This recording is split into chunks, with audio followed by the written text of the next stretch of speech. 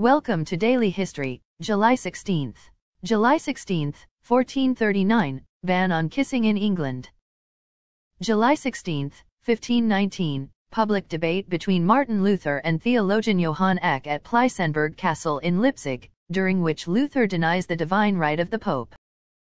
July 16th, 1769, U.S. city San Diego was established. July 16th, 1790, U.S. Congress declared the city of Washington, D.C. permanent capital of the United States.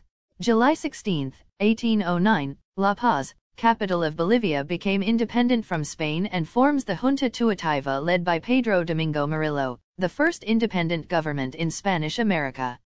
July 16th, 1926, National Geographic takes first natural color undersea photos. July 16th, 1945, first test detonation of an atomic bomb, Trinity Site at Alamogordo, New Mexico as part of the U.S. Manhattan Project. July 16th, 1956, Karelo-Finnish SSR becomes part of Russian SFSR. July 16th, 1969, Apollo 11 launched, carrying first men to land on Moon. Thanks for watching. Please subscribe.